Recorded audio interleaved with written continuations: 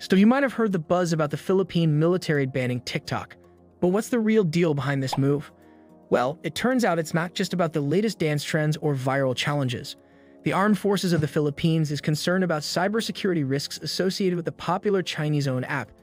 According to Colonel Franco Margareth Padilla, TikTok has a listening capability that could potentially be exploited for cyber espionage. When you download TikTok, you're essentially granting permissions for it to access your microphone and camera. That's a red flag for security experts like Padilla. What's interesting is that TikTok isn't even used in China, where it originates from. This raises eyebrows and adds to the suspicion surrounding the app's data practices.